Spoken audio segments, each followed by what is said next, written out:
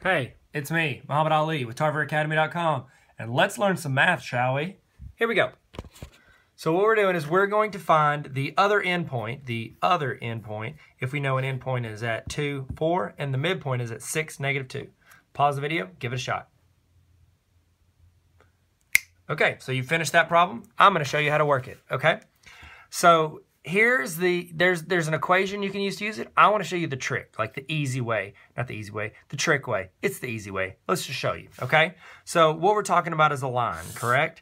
We've got an endpoint, and a midpoint, okay? Which ones do we know? We know an endpoint is at 2, 4, and we know the midpoint is at 6, -2, right?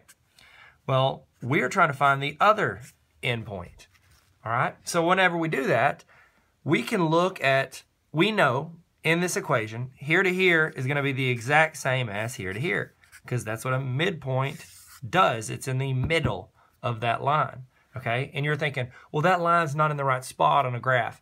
I don't want to put it on a graph. I want to find the endpoint. So just make the line and make it look something that's comfortable to you.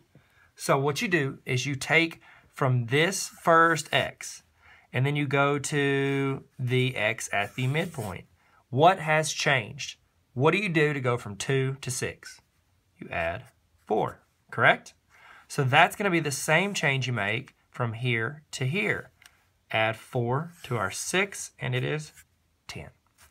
All right, let's do the same thing on this side. We take our y, go down to -2. So it's this y is 4, this y is -2. What do you do to go from 4 to -2? Subtract 6. It's the exact same thing we're going to do over here. So -2 minus 6 is -8. And you found the other endpoint. Thank you guys so much for watching. I act like I was going to grab the phone. I'm not. Okay. So if you could get a chance, please go to TarverAcademy.com and subscribe if you haven't already. Thanks. I can't get the turn it sideways. Thumbs up.